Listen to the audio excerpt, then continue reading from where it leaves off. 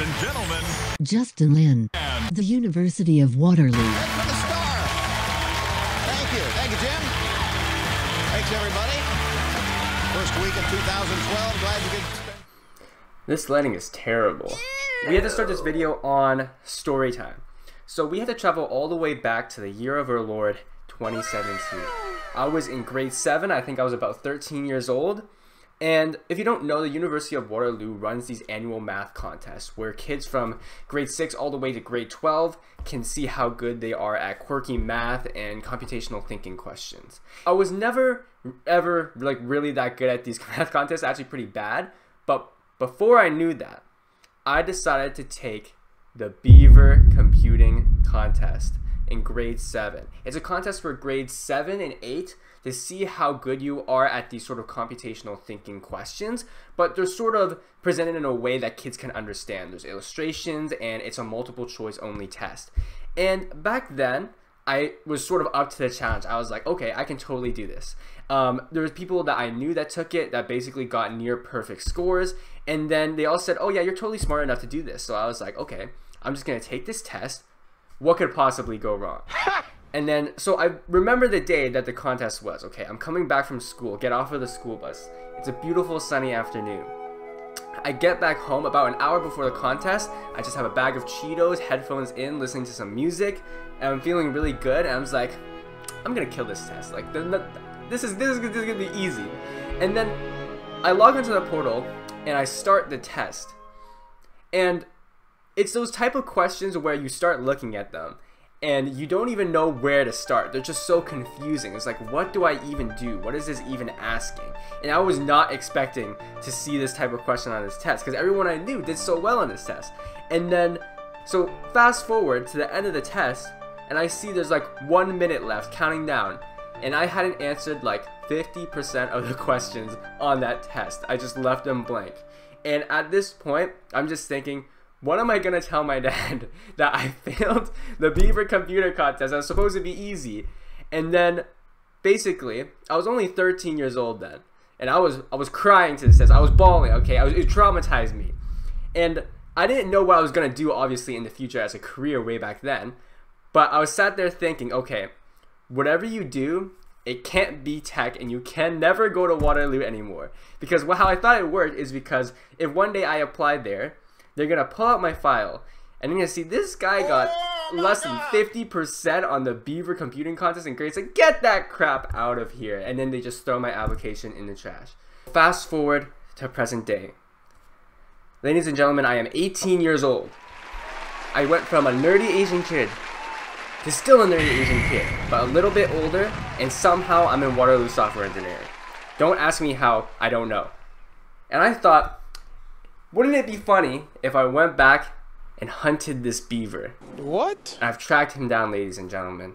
This test, right in front of me, is the exact test that I took back in 2017 that ruined my life. I found it. I don't think you guys understand, okay? Because I did so bad on this test, I stopped coding for like 3 years.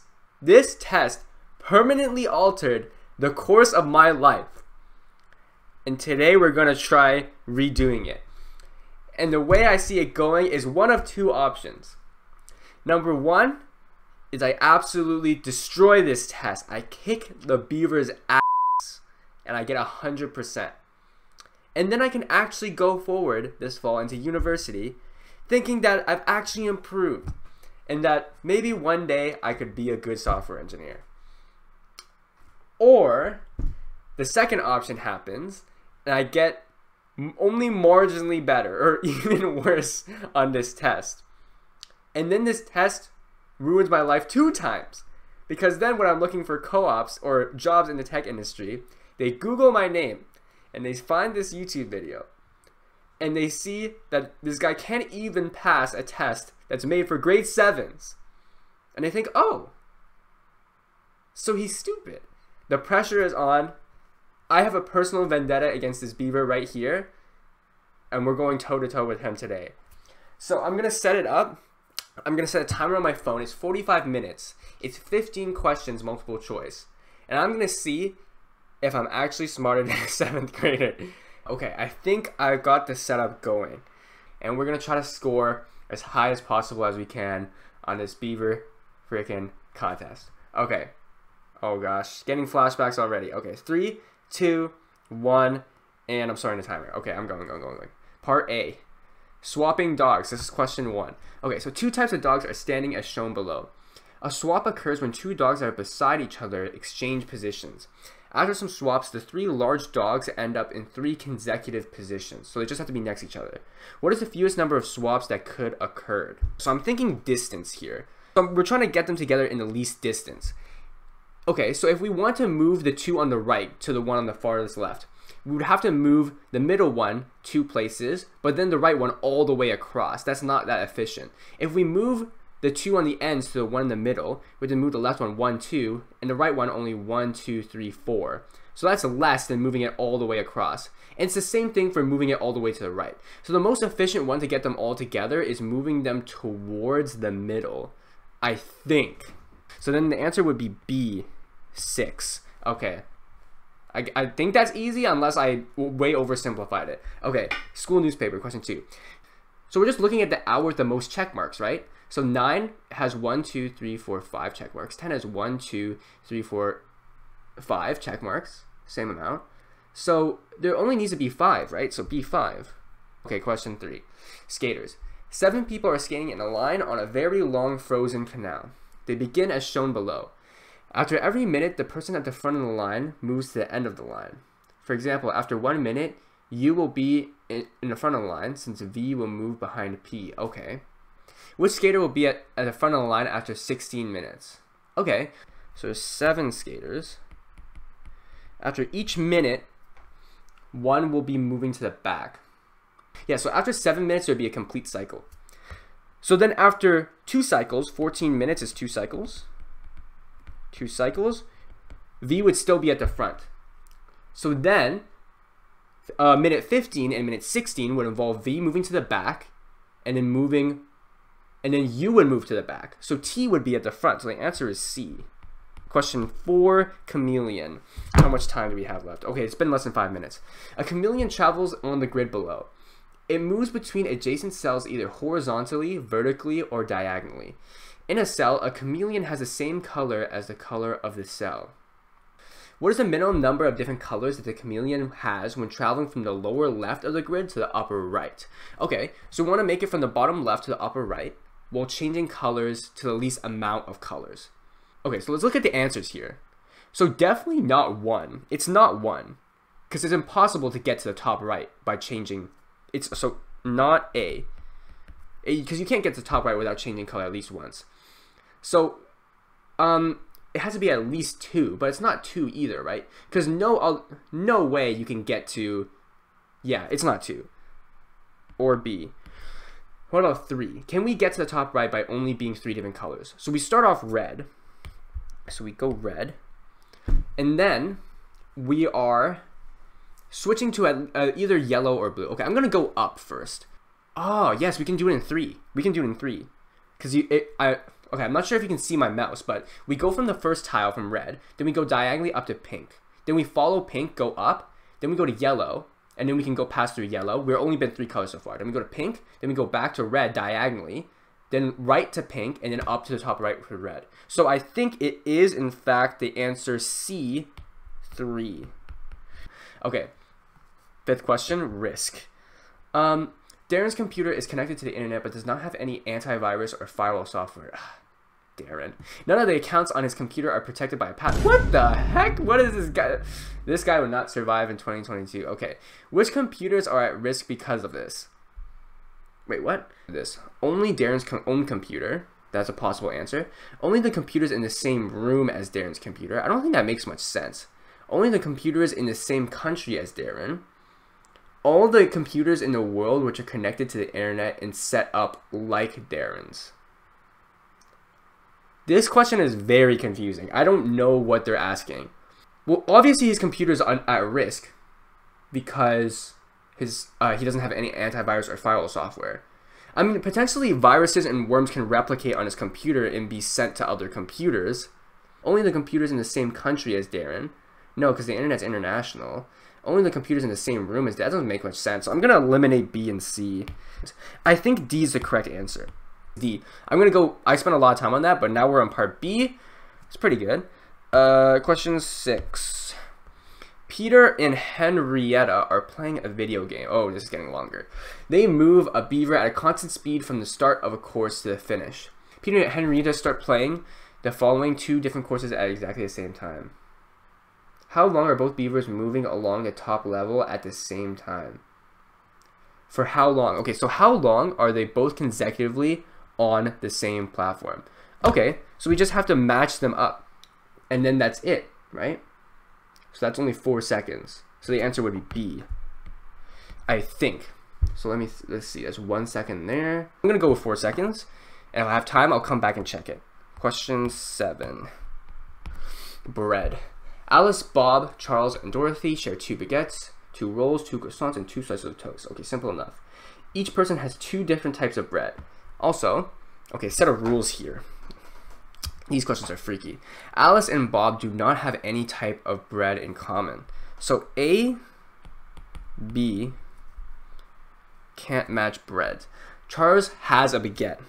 So C must have minimum 1 baguette. They didn't say, but I'm assuming 1 minimum. Dorothy has a roll, but Alice does not have a roll. So A does not have roll under any circumstance. Do not match. Hold on, let me finish this. A does not have a roll.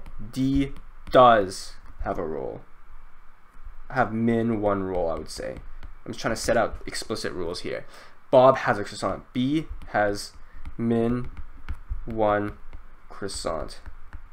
Okay, so that last rule just told us that Bob has a croissant. And the first rule told us that Alice and Bob do not have a match. So that means A does not have a croissant. Have a croissant.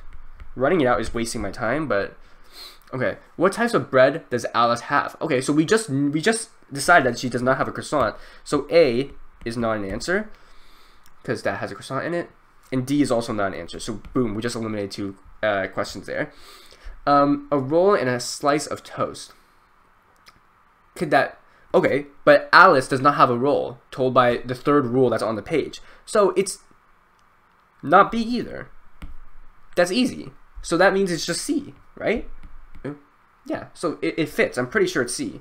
I'm going to go forward because I don't want to run out of time. And I'm sure the part C questions are a lot harder than this. So I'm just going to go with that. Ooh, pipe. This picture is giving me a flashback. I don't know. I remember this. Okay, pipe network. A network of 12 nodes connected by pipes is shown below. How many possibilities are there for the clogged node? It doesn't say that it has to flow from one point to the end. There's no start and end. So how many possibilities are there for a clogged node? Isn't that just 12? I'm misunderstanding this question. And now, I wanted to do this because I want to show my thought process. So I'm thinking if this node right here is clogged, these 2 can't flow, right? Is that saying that's an illegal condition under this question?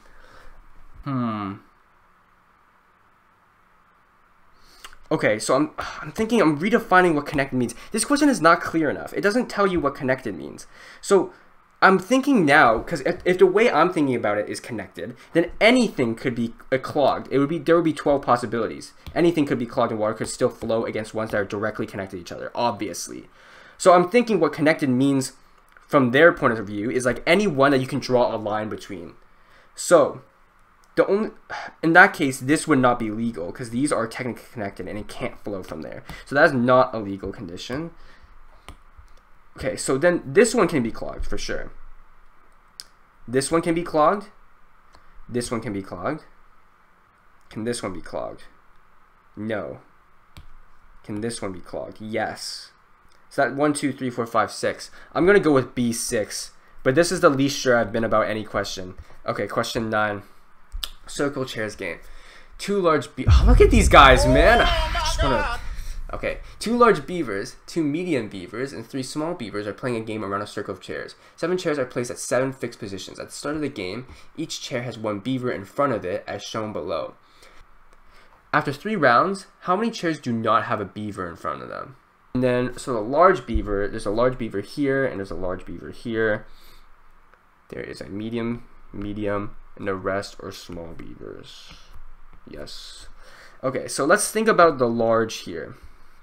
I am going to copy this so I can work with it. Look at the beauty of technology. And then, okay, so I'm going to think about the large beavers first. Where do they end up after 3 rounds? They move 3 positions counterclockwise. Okay, I'll number these nodes.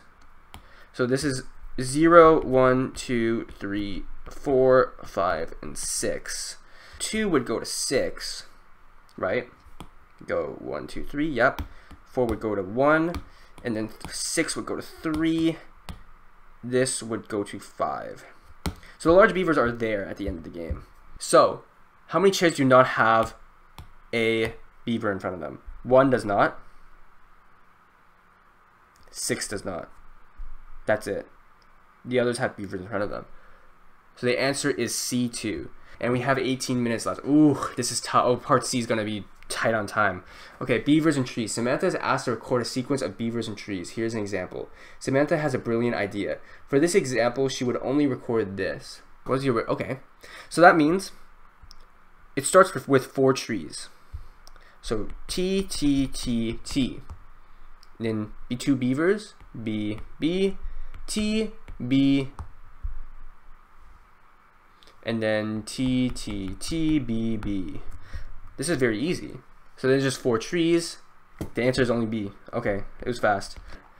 Okay, part C, let's go fast. We don't have that much time. I would prefer to have like 20 minutes for part C because this is going to be the hardest questions for sure. It always is in these Waterloo math contests. So now we're on question 11. What is this? Beatrice Beaver is playing around with her simple 3x3 computer screen. She can paint some squares black. For example, if she painted only the top left square, the screen would look like this. Okay. The computer also has a rotate and invert functions. Clockwise by 90 degrees, the invert button changes. This reminds me of the dev degree application. What the heck? Two things that ruined my life.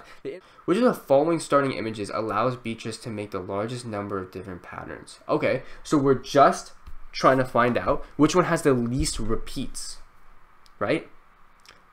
So I'm gonna right away eliminate B, because H, think about it, when you rotate it, once you rotate it 180 degrees, it's the same, and so is C, to be honest.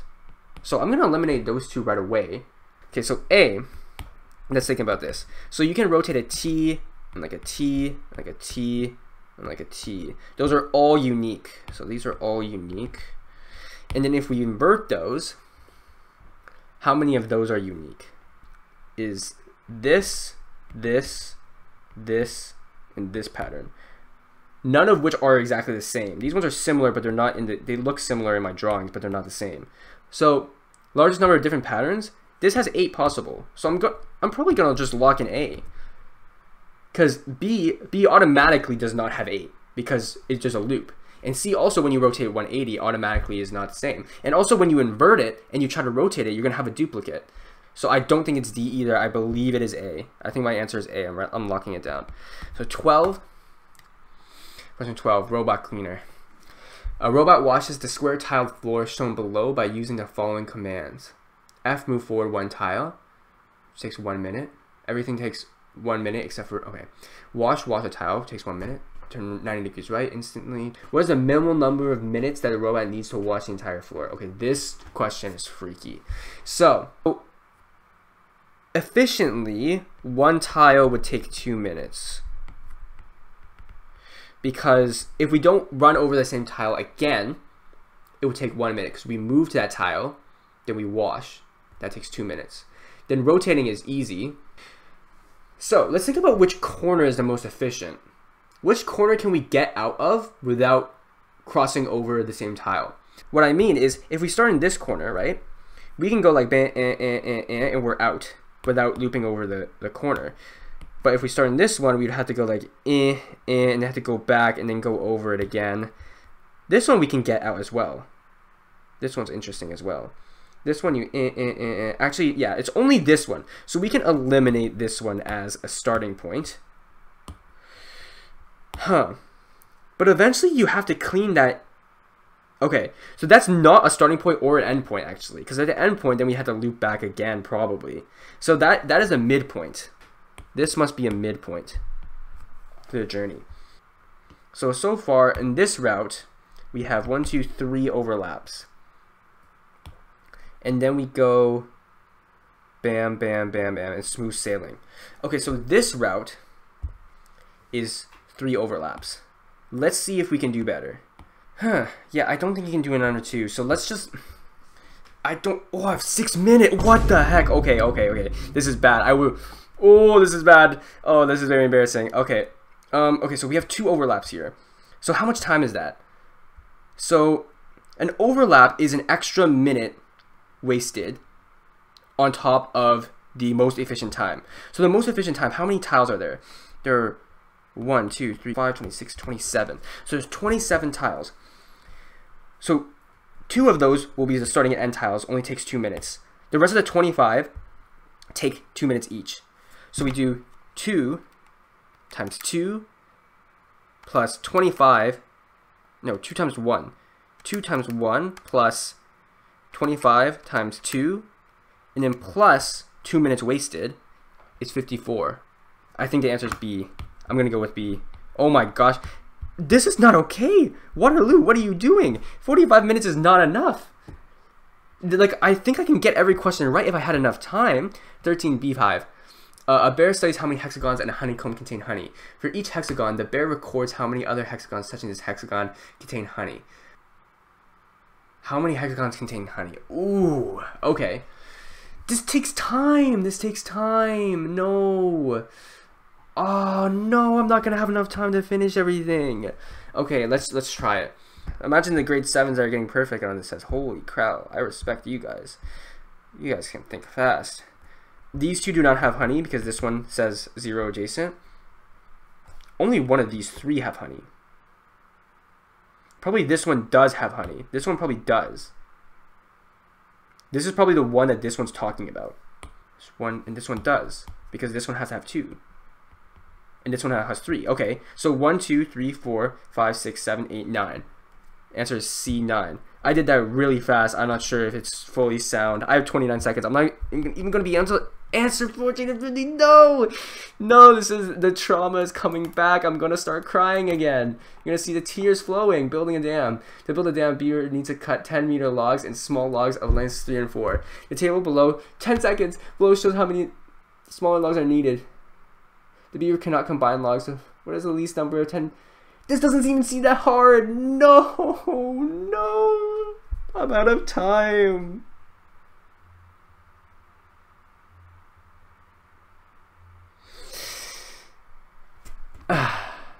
Well, that was fun. I mean, I'm not even being sarcastic. That was kind of fun. Like, I didn't have that much trouble working through these questions now, which makes me feel kind of good. Then again, this is a test literally made for grade 7s.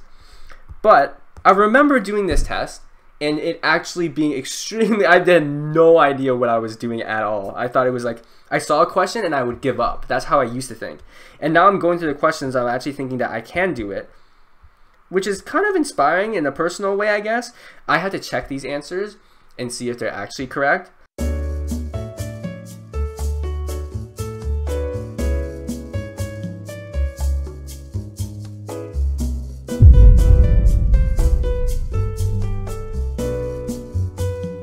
I got it wrong. No, I didn't see it. No, okay, I got question 4 wrong. I didn't see the path where you could go red, blue, red, blue. No, that's just dumb. I went too fast. That loses 8 points, because actually how the point breakdown works is that part A is worth the most. I didn't even know. I thought part C would be worth the most. So I skipped through. I went too fast through this and I lost 8 points. I paid terribly for that. Okay, well, that was just reckless. That's sad. Okay.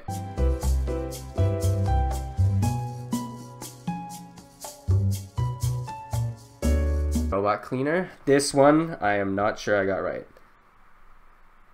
C, 55, I got this one wrong. Oh man, okay, let's see why I got this one wrong. I said when we were working through it, the end tile only needed 1 minute.